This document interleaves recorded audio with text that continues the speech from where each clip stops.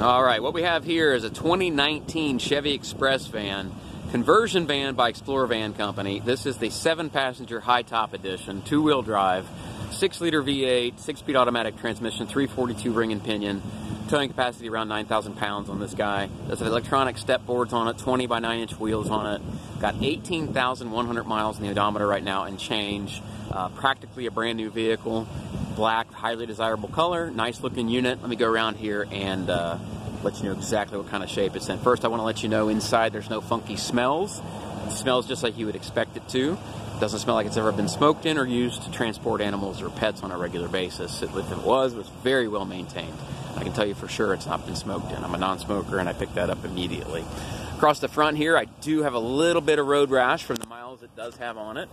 You can see a couple little stone marks from on the front bumper fascia here. It does have the LED fog lamps by Explorer Van Company, both sides of the lance, as well as a step bumper on the front so that you can get up and clean the windshield while you're on the open road without climbing on the hood of the vehicle. Like I said, just a little bit of wear from highway miles. Don't see anything up with the chrome. The Chevy emblem looks good. Headlights look great. The hood's got some bug marks on it and a couple little scuffs here being there from some mileage, but overall I don't see any dings on the hood itself. Across the back here as well. Windshield looks good. High top's got looks like bug juice on it, but that would be the extent of it. I don't see too much peppering on the mirrors. Again, just some bug guts and needs a little bit of needs a wash job. It's been sitting out by the highway. It is dirty, and it's black, so it shows a lot. Tires, have you asked for specifically? I'm going to say they got about 18,000 miles on them. They look really good. Tread is nice and deep still. And I'll go around to each one. I don't see any damage on the wheels at this point, so it doesn't appear to have been curbed or banged around like that. The fender looks good. The door looks good. I see no damage whatsoever on the lower ground effects. Below the belt line, I don't see any dings, dents, scrapes, scratches, bangs. Above the belt line looks the same. Molding looks pretty good on this side until you get about here. There is some chrome separation on the molding, which is unfortunately every piece of chrome molding that I've seen on these does that. Now the fix, if you'd like us to, is to take the chrome off and it leaves a nice black underneath it, because it is a separate, the chrome is actually separate. So if you'd like us to, we'll take that off. But they don't recreate the chrome anymore because it fails quite a bit. Across the back, looks like I got a small scuff on the back bumper here. Just a little bit of wear, not much. I do have a small ding. Well, there it is. On the back door, if you can barely see that, if you can. Backup camera, backup sensors, class 3 hitch, 7 and 4 pin connector.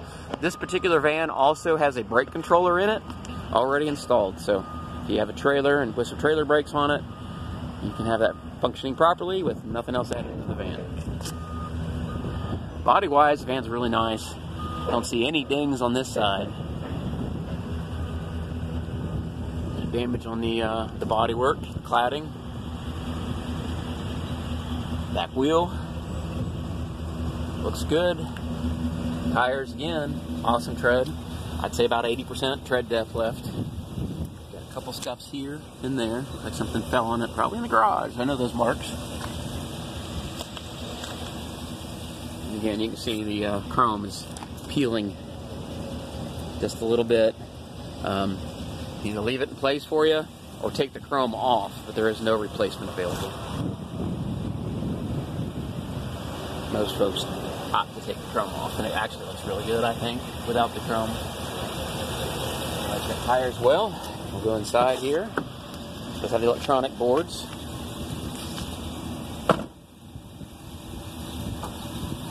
Start on the driver's side.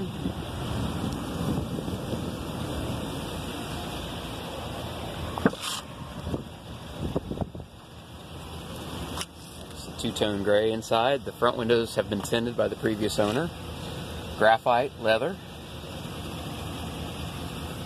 Carpet's in good shape. It's dark gray. 18,000 and change on the odometer right now. Trip computer, auto headlights, dome, power windows, power door locks, of course mirrors. Your seats don't have any rips, tears, or punctures. They do have a, A little bit of creasing on them, but no rips, tears, or punctures at all.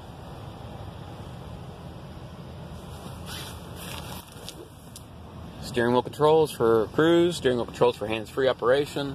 There's your factory navigation touchscreen with the CD player, and looks like it has navigation. It's always hard. It does. 12-volt power, traction control, airbag, OnStar. There's your lane change and collision avoidance. 110-volt, 5-volt, 12-volt. Looks like drink holder here, and it's really clean inside. I always look at the condition and see how it was maintained in here, because if you let drinks just slop around and fill up and destroy your, cup holders here, it kind of gives an indication how the rest of the van was taken care of. You can turn the electronic running boards on or off. There's your aftermarket brake controller that looks like it was installed by the previous owner as well. You have your center cooler and wireless charging with your Blu-ray player. This does come out, also has storage around it. It does have 2 quick releases on each side. Front seats, Corsa power with heat and lumbar.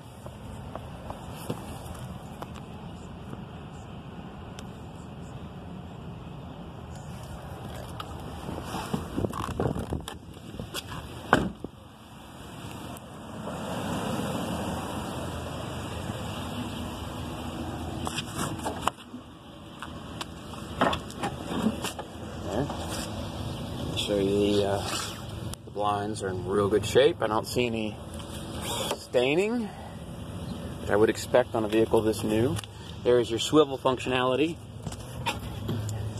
These seats do swivel. They do recline and incline. They do adjust for leg movement, and they also quick release and come off the base rack there, so you can remove those captain's chairs if you choose to. Also, the seat belts in 18s and newers are integrated into the seats, so that whatever position these seats are in at the moment, you can be safely seat belted in. Also has the side curtain airbags beginning in 18. Lighted cup holders. You do have some storage on the side. Usually the wireless headphones are kept in here. And you have your Blu-ray player, your game console hookup, storage for remote controls. Overhead flat screen with surround, your blinds and your mood lighting, which is controlled by the overhead console up front, along with rear heat and air controls. There's a separate heat and air conditioner back here. Carpet looks good. Again, no staining, no weird smells. There's 2 5-volt charging ports back here for phones or whatnot. Lighted cup holders. There's your sofa bed. Again. Alright, blinds look really good. Overhead storage. Nope, there's your sunroof. I don't see any staining around the sunroof at all. There's your sunshade. Controls are here. Let's close it. There we go. Alright, I'll show you the bed functionality. There's that one.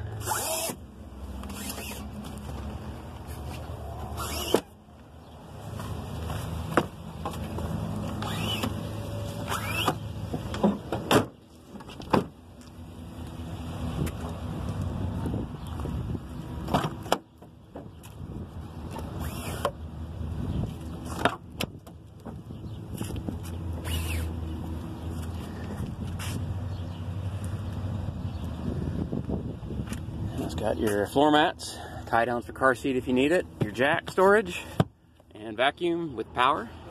There's your rear sofa bed controls. You can do legroom adjustment here, or we'll just put the seat down to take a nap.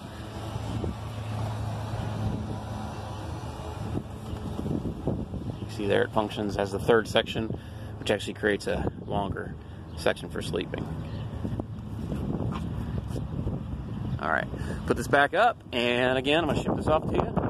Let me know if you got any more questions or what else I can be of service for. Got some more storage back here, and in that black leather pouch over there contains all the original paperwork for the aftermarket electronics, like the TV, surround sound, DVD player, Blu-ray player, all that sort of stuff. Thanks so much for watching.